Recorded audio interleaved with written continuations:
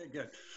So I want to talk about radiation detectors. I want to finish up with silicon radiation detectors. Those are the newer ones, and to talk about that because I've got one that I'm working on. First off, some of you know Mike Moody from Missouri passed away a couple months ago. He hosted GPSL in 2015, so I'm going to make my presentation in his memory. We have launched together several times and reached 124,000 feet on one of the balloons. It was pretty cool. So this is a list of kind of what I put together of the types of radiation detectors that have been used in the past. And this all goes back to over 100 years ago, about 125-year history right here of different types of radiation detectors. Some of you have experimented with some of these. The Geiger-Muller tube, part of the Geiger counter is the one that probably most of us have ever launched into near space before. So it all starts back with scintillators and photographic film back to 1895. Roentgen and Becquerel discovered X-rays and radiation respectively. And initially started with a screen of zinc sulfide. Zinc sulfide is a scintillator. When the alpha particles strike it, give the molecule enough energy to produce a flash of light. The other one, that was what Roentgen was using. Becquerel, who discovered radiation, actually had a uranium ore on film. And film was only several decades old at that point. You know, photography several decades old at that point. He could actually take a piece of, discovered that he could take photographic film, put it in paper so that light wouldn't be exposed to light, or keep it in the dark, put this mineral on top of it, and it would actually expose the film. I've tried to launch photographic film into near space to look for the effects. So I got dental X-ray film from a dentist, launched it up back in 96 or 97, 1996, 1997. Nothing happened. I'd be curious to know if anybody else has had better success than I have with photographic film. But it's led to discovery of radioactivity, atoms, uranium specifically, that would decay, the first X-ray images. And the two images I have here, the top one is the hand of the wife of Roentgen, and you can see her wedding ring on her hand. The bottom image is a spinthariscope, and I hope I pronounced that correctly. This is a lens that's focused on a screen of zinc sulfide, and you have a radioactive material against that screen. You can actually see the sparks. Spinthari, if I, again, pronounce that correctly, if you speak Greek, please understand, but that means spark, so it's a spark scope. I had read recently that in the late 40s and early 50s, you could get breakfast cereal. It had the Lone Ranger ring, that had the silver bullet, that was actually a spinthariscope. So I don't know how you figure radiation and the Lone Ranger, but they managed to put them together in this one ring that you could buy with your breakfast cereal. Paul, we did have one comment from Kendra Okay. saying she had a student who did the same thing, flying dental X-ray film, and did not get any hits when processed. Okay, yeah, so I was expecting to see it. I left one on the ground, one into near space, and the films were no different. They developed them at the office, and they were identical. So I was really surprised. I really thought that X-ray film was more sensitive than that. One reason being that I'd like to think that they're not using excessive radiation to see the cavities in my teeth, but there you have it. Next was the electroscope. And some of you have probably played with the electroscopes. I've made some in electrostatics classes. Back to 1787 by a Brit, Abraham Bennett. This consists of two gold leaves, and they folded over a piece of wire. And what this was used originally for was to detect electrostatic fields. When you put a charge on the electroscope, the leaves have the same charge. The charges will repel each other, and the leaves will split apart. They discharge over time, and the leaves will come back together again. What they found out is that one source of that leakage was due to cosmic rays. That if you brought a radioactive substance near the electroscope, leaves would discharge more quickly than if you didn't. And this led to the discovery of cosmic rays because there was balloon flights, manned or crewed balloon flights back in 1912, carrying up electroscopes. And the discovery was that the electroscopes discharged more quickly the higher the altitude. This led to the discovery of cosmic rays. The source of radiation was not the Earth, but was actually coming down from space. So cosmic rays, 1912. Not a electroscope in a near spacecraft yet, but that might be something interesting to do. Next is the cloud chamber. And if you were at GPSL last year, you saw my cloud chamber that I got to work at home just fine and got to Pella, Iowa, and it did not work. So I don't know what happened there, but they are kind of fickle. The kind I was using uses dry ice. There's another type that actually uses you change the pressure real quick. But this was discovered back in 1896 by Charles Wilson. It's the Wilson Cloud Chamber. It uses supersaturated air, primarily alcohol, so like 91% isopropyl alcohol. Sits on a bed of dry ice, and that gets the vapors down to the point where the air becomes supersaturated with the alcohol vapors. The other way you can get that to happen is actually decrease the pressure. So there is a type of cloud chamber that decreases the air pressure and momentarily gets that supersaturated solution in the air. When ionizing radiation passes through that air, it causes condensation nuclei where the alcohol vapors will suddenly condense into little droplets. And you see these little cloudy streaks that exist only for a few moments, and the particles will drop out until the next particle comes through. You get the condensation nuclei forming again, a little cloud, drops off again. Image on the right, you can see what it looks like, and that's a needle. And at the end of that needle is a radioactive source, and you see the alpha particles are just streaming off of that. This is the one I'd really like to send into near space because I'd like to get this depiction of what it looks like. The first two types of detectors I've talked about, you really don't get any information about the type of particle. You just say, hey, there's radiation or there's not. Is it quantitatively, is it greater or lesser?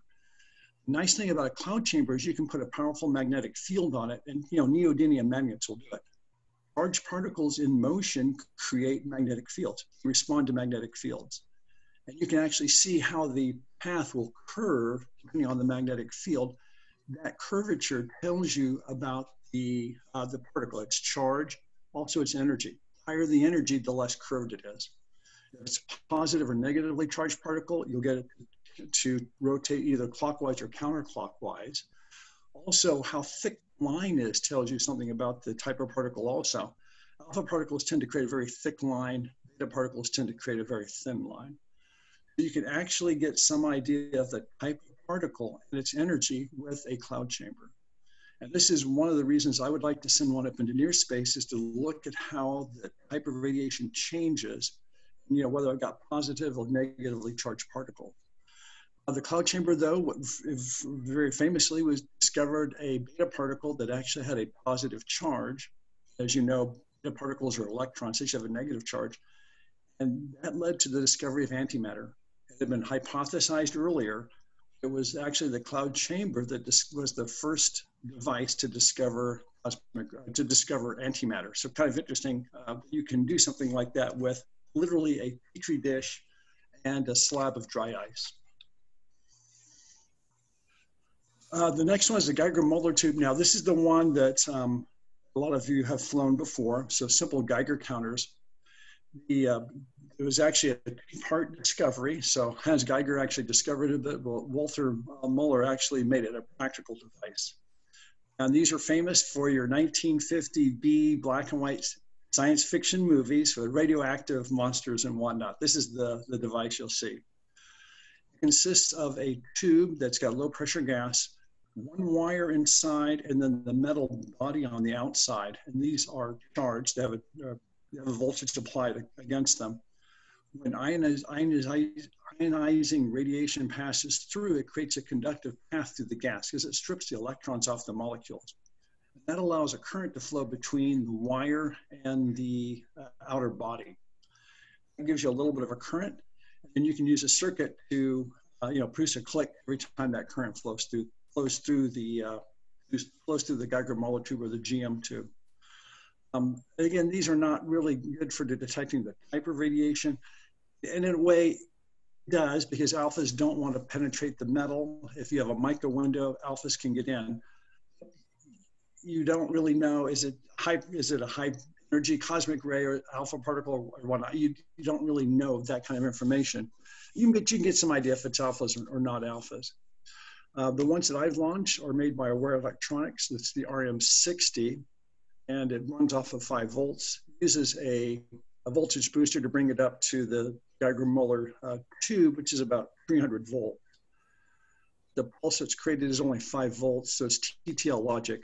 And I can use a pickaxe and I can count the number of pulses over a 10-second period, and that'll give me the amount of radiation. The Geiger-Müller tube is good for determining radiation there, what level, not the type of radiation or its energy. Spark chambers, the next one, and I've seen people designing spark chambers on YouTube. You can actually try to make one of yourself. It's not really developed by one person. It was a development over decades, popular from the 1930s to the 1960s. The picture on the right, you can see what a spark chamber, and you've got a series of plates with high voltage against them, and literally they're like a stack of Geiger-Müller tube. In this case here, when radiation passes through the plates, creates a conductive path, and you see a spark fly between the 2 plates. If you look carefully at this image, you'll see these red dashes. Those dashes are the path that particle, subatomic particle, ionizing particle, is taking through the spark chamber. In a way, this is digital. You either have the spark or you don't have the spark. You can see the path and see if put under a magnetic field, see if it's curved or not. You don't get high resolution on these because you have your distance between the wires can't be too great, or else you end up creating a discharge as the air breaks down. Whole chamber was the next one, 1952 by Donald Glasser. This is a liquid version of the cloud chamber. It is a chamber filled with usually liquid hydrogen. You can bring it quickly up to supersaturation level, and then flash light, and then take a camera picture. And you get the paths, and you can see these paths they've got here in the right image here, on the right side here. These are paths that particles create in the liquid hydrogen, and those are the actual condensation lines created by the subatomic particles. It's a dense liquid compared to air, and you end up with very thin lines, and it's a very brief picture. You have to take a picture. This is you don't watch these things. You need to get a picture of it real quick. You'll see the particles are spiraling either clockwise or counterclockwise. Those tell you that those are charged, and whether they're positive or negatively charged. You'll also notice that some of them are straight lines. It tells you that's an uncharged particle. But also you'll notice if you look kind of in the middle to the right, there's a V. That V is from a collision. A particle came in, smacked into a hydrogen atom, and split, and created 2 additional particles. There's a lot more information in a whole chamber picture than there is with any of these other radiation detectors. They're not practical for you to build at home, and you certainly can't send one up in a balloon, unfortunately. But these were hooked up to the ends of particle accelerators, like at CERN or Argonne Lab or something like that. They did discover some particles that were hypothesized that were supposed to be force carriers for the weak force, and they were discovered in the 70s, which led to the unification of electric and weak forces together. So the bosons, the Z and W boson. A great particle detector, but just not practical for us in amateur near space. What's really kind of is going to really kind of change how we're going to be able to detect radiation in near space flights, though, are the solid state detectors. They're modern detectors. They've been going, been building for several decades. But recently, they've become possible for us to start using these solid state detectors, usually based on silicon or germanium. And they use p-n junction. So if you have a piece of silicon and it's pure silicon, it's called intrinsic. There is no missing places in that lattice where you have, let me rephrase that. In the lattice, it's perfectly matched up with a silicon atom in each point in that lattice, in that crystal structure. You can dope it adding an atom that either has 5 electrons or only 3 electrons. So arsenic is an example, aluminum is an example. You can actually replace some of the silicon with those atoms, and you end up with a spot or an atom in the structure that has either an extra electron or a missing electron. With an extra electron, it's an extra negative charge. They call that N-type material. And if you only have 3 electrons, it's considered missing an electron. So it would be positive or P-type material. Remember, the electron is negatively charged. And the image that you see here is an example of a solid state detector. Under the gold foil is a photodiode. And that photodiode is basically a slab of silicon with a p-n junction. It's covered in foil because you don't want light to reach it. Photons of light strike these p-n junctions, they produce a current. Also, the copper foil helps to shield it, so you have fewer problems with electromagnetic fields affecting the detector. This is an example of one of the detectors. You could send this up into near space, very lightweight. You're going to see in a later slide here, you get information from these that you don't get from the Geiger counters that we can send up now. The way these work is you end up with a piece of silicon that's intrinsic, you dope one side N, the other side P, creates a diode because you have that P-N junction. You can apply a voltage and you can sweep those, let me back up a little bit too. If you have an extra electron, you've got type material electron. If you're missing an electron, it's considered a hole. Holes act a lot like electrons that are positively charged, and they go the opposite direction of an electron. If you apply a voltage to a p-n junction, you sweep out the electrons in the holes, the E's and the H's, and they sweep out of the region, and you create a depletion region. That depletion region has high resistance. Current doesn't want to flow across that. The nice thing about these p-n junctions, though, is that they have a band gap of 1.1 electron volt. So if you give it a little bit of energy to get to 1.1 electron volts, you will create another hole in an electron. That's the same thing as having a gas ionize, where the gas molecule loses its electron. We now have an electron that we can use to measure, to detect that a subatomic particle, but it takes 15 electron volts on average, give or take on the gas, to create an ionized atom. So at the p-n junction, we can detect particles that have as little energy as 1.1 electron volts, whereas in a Geiger molar tube, it takes a particle with 15 electron volts on average to create a signal. So 15 times the sensitivity, roughly 14 times the sensitivity with a solid state detector than you have with a gas detector like in the Geiger molar tube.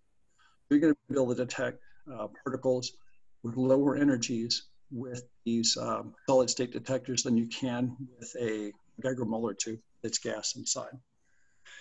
We'll see that there is a circuit on the bottom right that biases this p-n junction that will clean out the holes in electrons. Then above that is another circuit. This is a transimpedance amplifier. This makes or converts a current into a voltage. Every time that a particle penetrates that p-n junction, it creates the holes in electrons.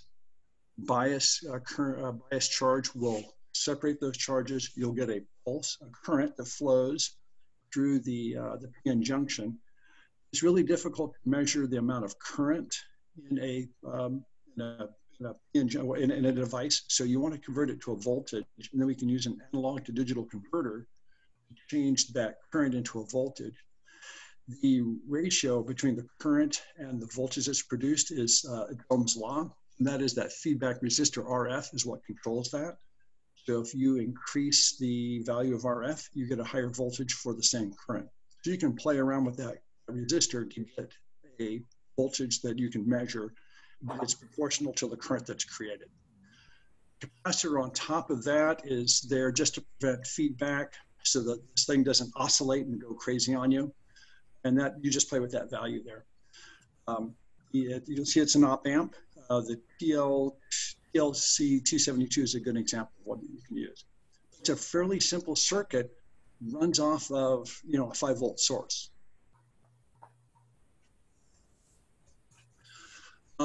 So kind of principal exchange, which I guess I got a little ahead of myself here. So remember the charged particle, normally in a Geiger monotube will ionize gas, but it takes 15 times the amount of energy to do that. When the charged particle passes through a p-n junction that's been swept clear of its holes and electrons, so it's a depletion layer, it takes only 1.1 electron volts to create a whole electron pair. Here's the nice thing too, is that the more energy the subatomic particle has, the more whole electron pairs it produces. So you get more current. The more energy in the subatomic particle, the more current it's produced. Since you're going to a transimpedance amplifier, that means you get a higher voltage. You can now actually measure the energy of the subatomic particle by actually digitizing the voltage to find out what that voltage is. And that's something you cannot do with a Geiger-Muller tube. Geiger-Muller tubes, the Geiger counters, I only detect the presence of a particle. I don't detect its energy. You can do that with a solid-state detector because of the nature of the p-n junction and the way it works. Like I said, the transimpedance amplifier, the one I've used a lot is the TLC272, and I use that for a photometer, use LEDs. An LED is a p-n junction, but normally we give it a current to produce a voltage. It's the same thing as a solar cell. The LED is the same thing as a solar cell, except it's color specific. And in the case of a solar cell or LED, same thing with the solid state detectors I'm talking about. A source of energy comes in this case light, and produces a whole electron pair to produce a current, and we can use that. The example, the one I'm working with is a do-it-yourself example by CERN. CERN is the European Nuclear Research Center, and they are responsible for big particle accelerators. The Higgs boson was discovered at CERN. They use two different types of photodiodes, the BPX61 or the BPW34. They have to be covered to block light. They're shielded with metal to keep electromagnetic fields out of it. And then there's two versions you can get. You use the 61 to measure alpha particles. You have to remove the protective glass. If you remember your subatomic particles, alphas are usually blocked by sheets of paper. They have a lot of energy, but they don't penetrate very well. But that's because of the mass, but also probably that's because they have a high charge. So you remove the glass on the BPX61 to measure alpha rays, alpha particles. For the second version of the CERN's do-it-yourself particle detector, you can use the BPW34, and it will detect betas or electrons. And you can use it as is. And that's the first one I'm building right now. I will later on build the alpha version. They use a TLE2072 for their op amp. It's a dual JFET op amp. That's going to be their transimpedance amplifier. It runs off of 9 volts. So that's piece of cake, 9 volts, 9-volt battery. I can have a radiation detector going up into near space. Here's a picture of the sides of the board that I'm building right now. The top picture shows you the top of the printed circuit board. About 3/4 of the way done with it right now.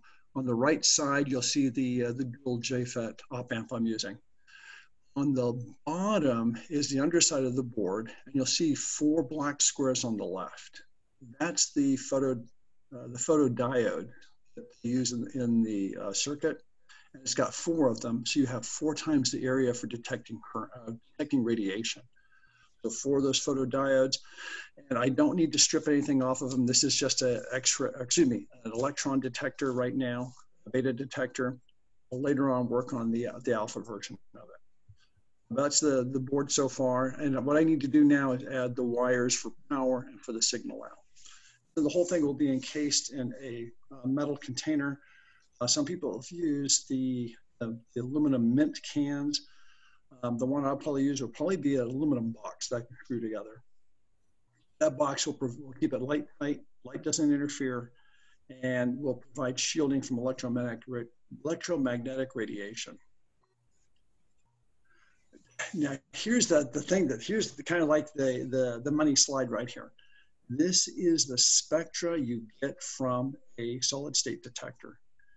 Now, remember, in the case of the Aware RM60 Geiger counters, I use a pickaxe, and all it does is count the number of pulses in 10 seconds. And I say, oh, in this 10-second range, I had 15 detections. At this 10-second detection period window, I had 50 detections. But with the CERN do-it-yourself radiation detector, you'll see you actually can measure the voltage. And they've scaled it to millions of electron volts, but it's really just a voltage. You just need to do the math to calculate it.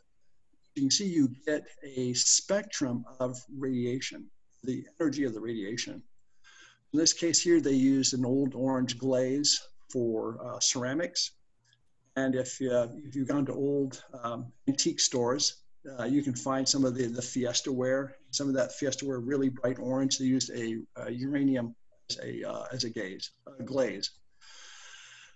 There's two different isotopes of uranium that you can detect, and each of the isotopes produces an alpha particle of slightly different energy. So uranium-238 has a slightly lower energy alpha particle, whereas uranium-234 has a slightly higher alpha particle. And you can actually get that spectrum and detect those things. Now, I don't think I can do this with a pickaxe, so I better get back to learning how to use my Raspberry Pi again. Hooking this up to a Raspberry Pi and collecting this data and getting each of the voltages and saving it and digitizing and saving that as data, and then figuring out what the scaling factor is going to be. I should be able to say at this altitude I got this particle, this energy, and then, you know, tenth of a second later I got this particle, this energy, and should be able to actually get a spectra and see how the energies change as the balloon goes up. So that's the kind of thing I'm excited about, and this is really the important thing with these silicon detectors is 9 volts, you actually get an energy spectra from the radiation that you detect. And there's no practical way to do that for a balloon flight, especially on the amateur level, without doing something like this. What the other alternative that might actually work is going to be a clue to get it to work out would be the cloud chamber. And maybe one of these days, but right now, this is going to be the way to do it, I think. If you're interested in these boards, and I've sent out 3 of them so far, I spent $5 buying the boards from PCBWay. And, you know, I said, what, it's $5? Okay, I just need one. Well, no, you're going to get 5 of them. So if you got friends or you want to make friends, send them your extra boards. I kept 2 of them. And when you go to the website, I went to GitHub to get this. They also had 2 or 3 links where I could go to DigiKey and some other folks too, not just DigiKey. DigiKey had a list of all the parts. You clicked on it, it created the bill of materials for you, and you just paid. And there was you had your order together, had all the parts you needed. So $5, multiple boards. Click on the link, pull up DigiKey's website and others, you know, Jameco, for instance, and get a list of all the materials and hit click, and it's ordered for you. And like 4 days later, bingo, I've got my boards and I've got my parts. So go to GitHub, and it's Ozel is the gentleman who is kind of managing the do-it-yourself particle detector on GitHub. Also, this is part of CERN's Open Physics Lab, Open Physics Lab. I haven't checked to see what else is out there, but if you go to their website, it looks like they have additional experiments and things that you can do.